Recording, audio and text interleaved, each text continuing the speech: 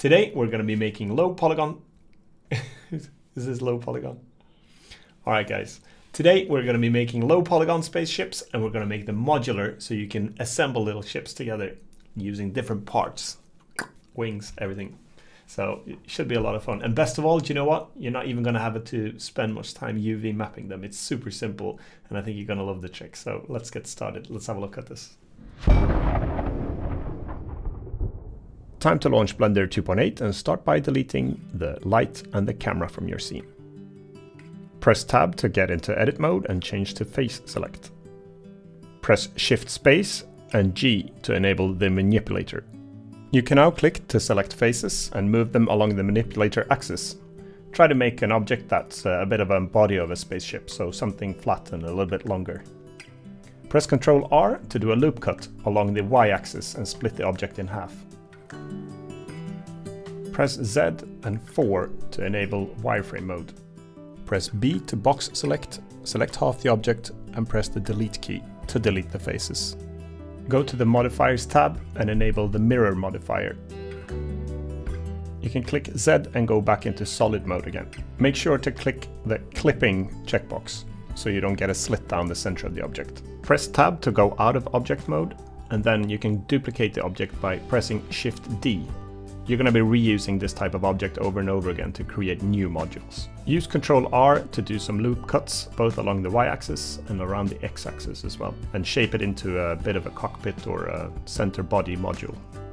You can select faces and press the S key to scale them up and down. And also when you do your loop cuts, you can use the mouse wheel to do multiple cuts, and you can also slide them left and right along the axis. And we're already done with the first object now. It doesn't have to be any more difficult than that, so you can move it to the side, and let's move on to the next one.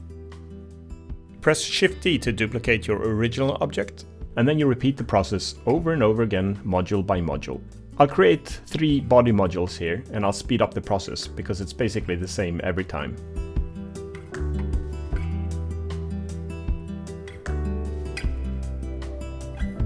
And now let's create some engines.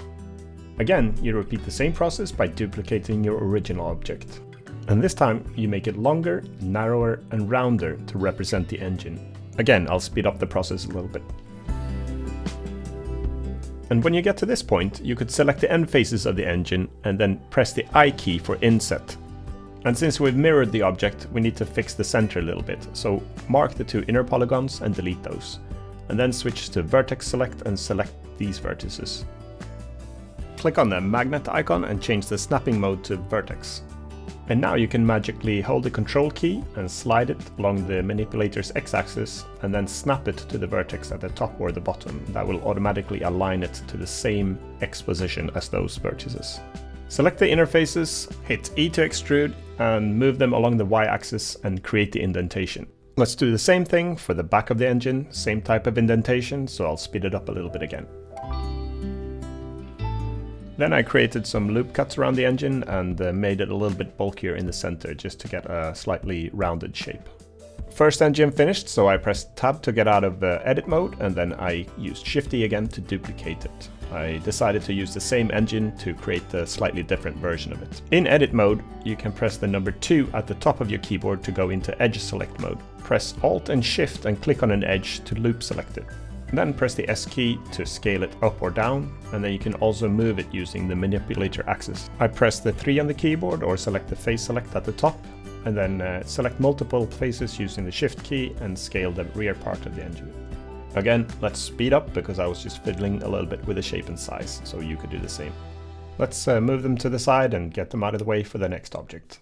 And next we'll be creating a wing, and that one won't be mirrored, so I'll hit Shift A on the keyboard and create a new cube. And then everything is pretty much the same. I use face select to select different faces, and I'll use S to scale them, and I'll move them up and down and back and forth along the different axes to create the wing. Just like before, I use Ctrl R to do some loop cuts to add details and to shape the wing. First wing's already finished, simple as that, so I'll duplicate it and make another 2 wings with some different shapes to them.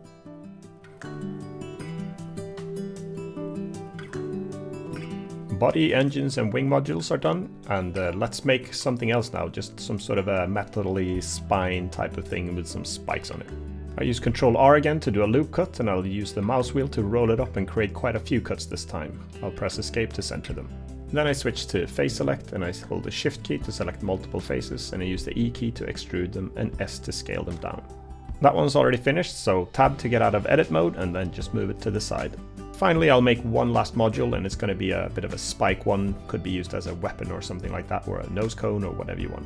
And I'll just speed this one up too, as it uses exactly the same method as before. For the purpose of this tutorial, this should be well enough modules to get started, but you could just keep going and create as many modules as you can imagine. Just on my way to work now, but I'm going to grab some pictures on my way in for the textures. Let's start with a kitchen drawer.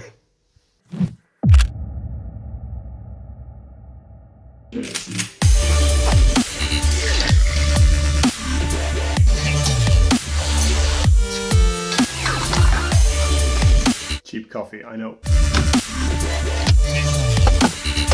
Okay, I'm in the car. I'm gonna grab some pictures here as well.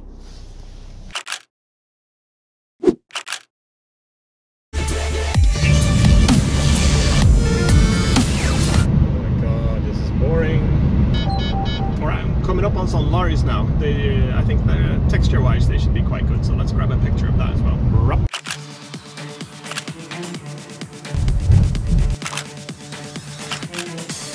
Just spent 40 minutes in the car, and the downside with drinking black coffee is that I didn't drink any of it. I guess you could say maybe it's because it was instant coffee, so it's not really that good to begin with, but it is a bit too hot, and maybe I should have milk in it. Enough, let's go.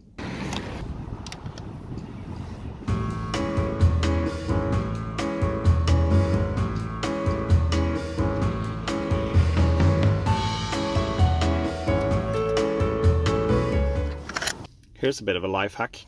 Sticky tape. Parking ticket. Won't move now. Okay, I had to head home a bit earlier than planned. My daughter's got chicken pox, so I have to go home and pick the kids up. But I'm still gonna see if I can snap some pictures when I get a chance. Okay, welcome to the attic. I don't know why I'm whispering. There's no one here. Could be wildlife. Could be bugs. I don't know.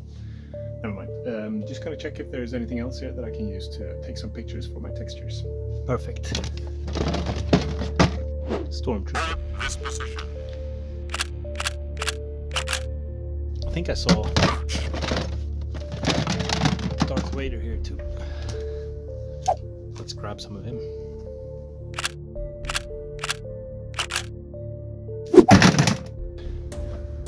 Okay, so this is going to be a weird one. Let's get some of the kitchen stuff. All right. There wasn't a whole lot in the attic to shoot, but let's do one final thing, and that's my old MIDI keyboard that I never used because it was rubbish. It just didn't work. Okay, that's it for now. I'm not going to bump my head this time. I always do. Let's go now. Stealth-wise. Ooh, remote-controlled car.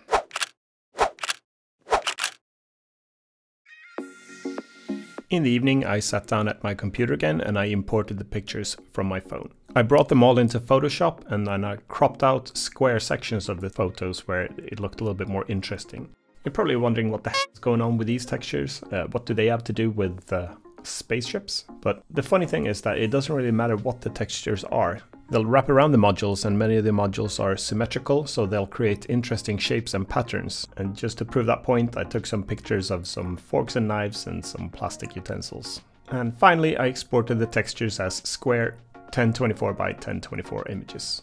Then switch back to Blender and go to the Shading tab. Press Shift A, Texture, and select Image Texture. Click on Open and browse to the textures that you've saved and import one of the textures. Then click and drag to connect color to base color. All the objects that you use the base object to duplicate have inherited the texture. As you can see, the wings did not. And switch to the UV editing tab, and then we need to enable the textures to show. And if you can't see that at the top right, you can modify the viewports a little bit so you can see it. Click on the shading drop down and change color to texture. And here comes the magic UV editing part. Go into object edit mode by using tab and select all the faces. You do that by clicking A on your keyboard, and then you go up to UV and select Smart UV Project. You can just leave the default settings and then click OK. And on the left side, use A to select all the UV islands and then press S to scale them up. Make sure that they're a lot bigger than the image itself so the texture repeats.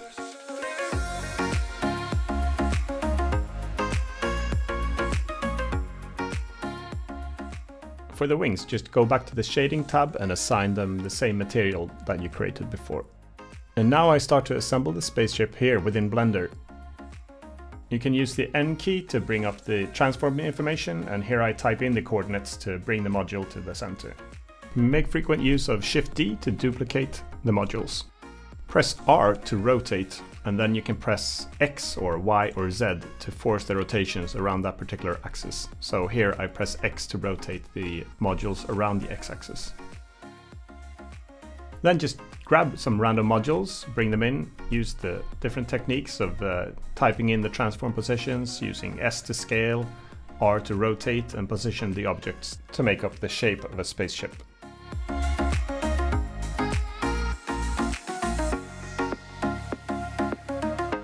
And then you'll come to a point where you start wanting to widen the ship. Make sure you're in object mode and apply the mirror modifier. And then you go back into edit mode, select all the faces and move them along the X-axis. Then you re-enable a mirror modifier. This way the objects will be symmetrical on both sides of the ship. You can rotate and move them around as you need. Some modules like the wings and engines I quite commonly put on the side to make a symmetrical look.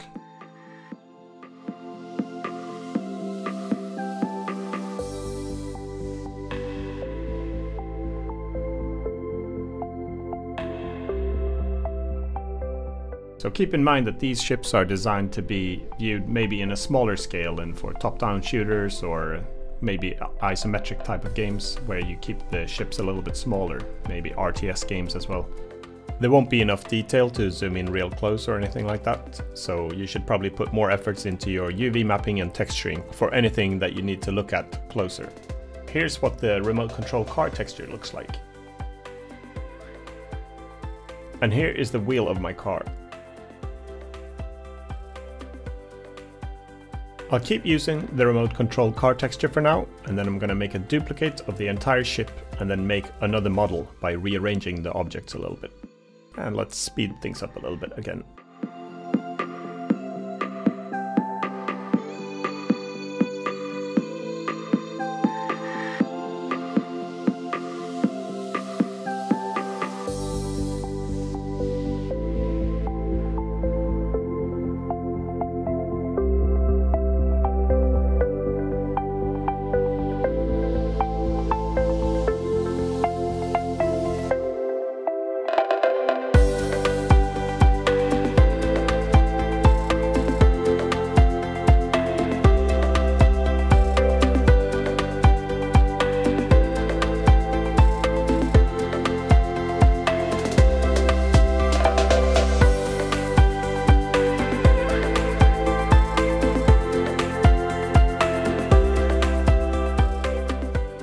I rename all the objects and give them meaningful names.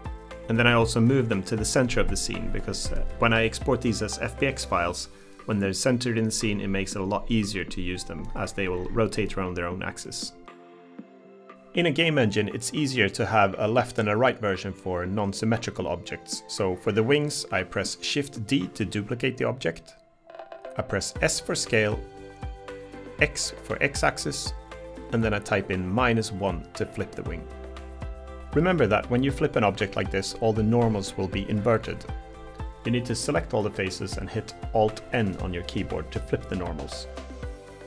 You can go to the Overlays drop-down and select the little icon to display the normals to help you see that the normals are facing the right direction with the little lines that are pointing outwards from the face. Now it's time to bring all the objects into Unity, so go to File, Export, FBX. I click the experimental Apply Transform checkbox to get the rotation correct in Unity. This time I export everything as a single scene, but you could export object by object to get a clean FBX file for each module. Here I've imported the objects into Unity and I begin to assemble spaceships. I drag out module by module and I use Ctrl-D to duplicate objects within Unity, so it's a slightly different shortcut compared to Blender. And I drag out the objects and I place them next to each other.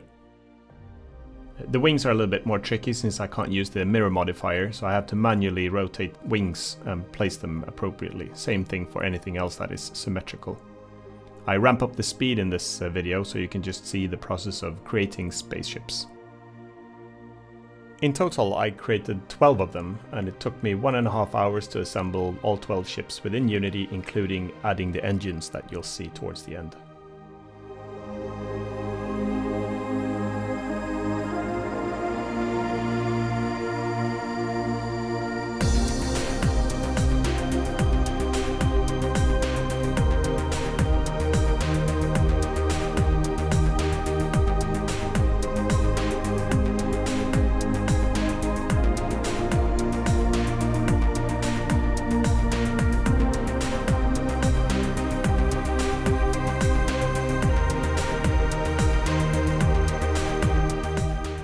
And finally, I also add some particle systems to represent the flames of the engines. I use the default texture for the particle systems in Unity, and I color them in slightly different colors, and I also fade them a little bit over time in color, alpha value, and also in the size. And if you want me to make a video of this, give me a comment down below and I'll add a tutorial about the flames as well. Okay, and we're done. Here are the 12 spaceships, and they're rotating as if they were in a top-down shooter game. Remember the car wheel texture? Here's that texture wrapped around the modules, and I used the same texture for the diffuse map and also a grayscale version for the normal map. And now let's just finish off with running through some of the textures. Here's the dashboard in my car. And here's the kitchen drawer with the knives and forks and plastic utensils. Another view of the car dashboard. And here's the wheel rim of my car as well. Here's the stormtrooper, the face of the stormtrooper. And following that is Darth Vader. You can see some of the green and red buttons on the sides. Then we have the remote controlled car again. You can see that green texture coming through in this one. And then here's the kitchen stuff that I found up in the attic as well, a nice red color. Followed by the lorry on the road as well, on my way to work. And also the torso of the stormtrooper follows here as well, as you can see. And then this is the MIDI keyboard.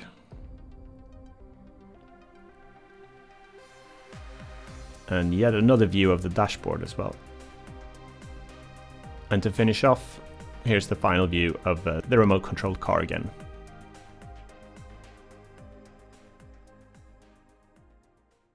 And we're finished. We've reached the end.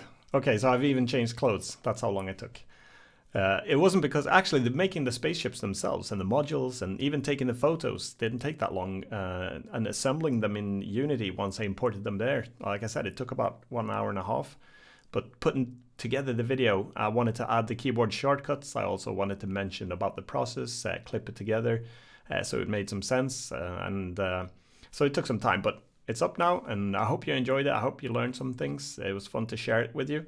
So I hope you can just assemble your own little modules now and snap some photos, and the symmetry should make it look great when you put them together. So just go ahead and make your own spaceships now. Go for it. So if you enjoyed this video, please give it a thumbs up and subscribe as well if you want to see some more stuff. I hope to create more tutorials and put some stuff in the comments if you want me to go through anything specific. Maybe it was something in this video that you want to find out more about, or anything else that I do about my assets or my game development or sound effects or music or whatever. So again, just write it in the comments, hit the thumbs up, and I'll see you next time. Bye.